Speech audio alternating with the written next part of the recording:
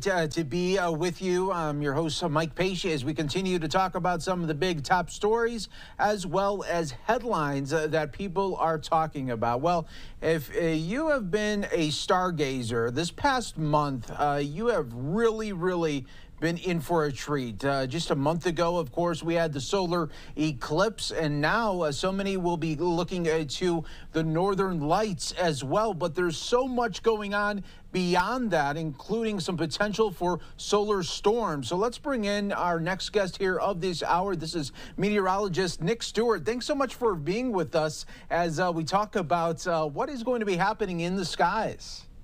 Yeah, it's been a very wild month or so, right? Between the total solar eclipse, we had the weather going on, of course, the auroras. It's been a while since we've had a pretty big show like this one. The last one, probably April of last year. And, you know, fingers crossed, weather permitting, we should have a pretty good show here coming up around sundown in about 2 hours or so. Yeah, and explain to our viewers just where the best locations will be to view this great phenomenon. Yeah, definitely the best places to view this particular Northern Lights show will be the northern, about half of the United States, assuming the forecast is kind of what we expect.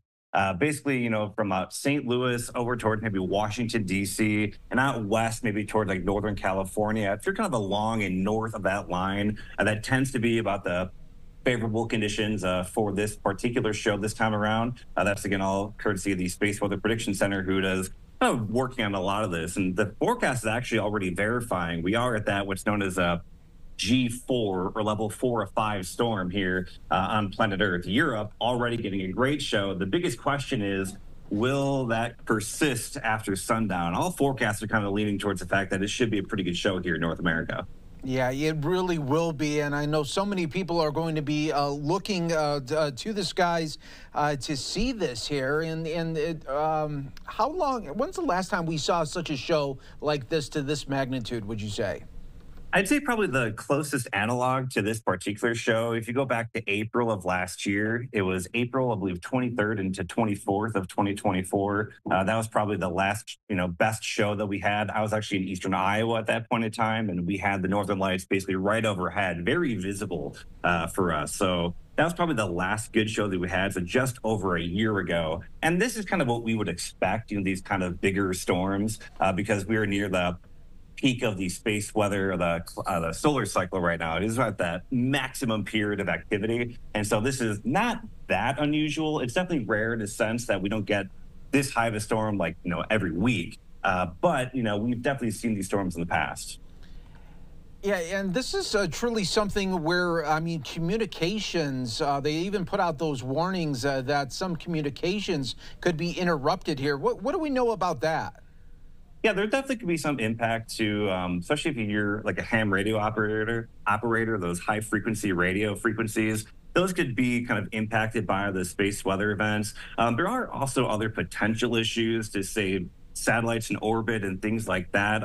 However, this isn't, that extreme of an event. It's definitely pretty strong, definitely a very good show for Northern Lights viewing. But the actual impact to satellites in space and all of that, we have a pretty good understanding of how to mitigate the impacts of those kind of things. I do know the Space Weather Prediction Center has been in very close contact with all the different satellite operators. Everyone is very ready. We've had, 48 to 60 hours to really prepare for this. And there's a lot of things that can be done to mitigate any major issues from this event. Now, Nick, what I want to know about the Northern Lights, is it easy to photograph? Because, every July 4th, you get so many people that try to photograph fireworks, and you get fuzzy images, and everyone's trying to post it. It's like, just enjoy the show. What about the Northern Lights?